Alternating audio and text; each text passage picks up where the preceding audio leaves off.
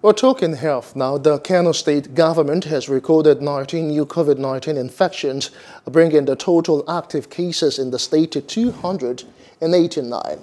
The Ministry of Health made this known via its verified Twitter handle on Wednesday in Kano.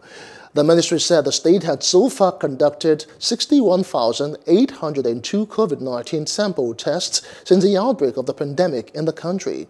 It said the state recorded 2,636 cases with 289 active cases, 2,276 patients discharged, and 71 deaths.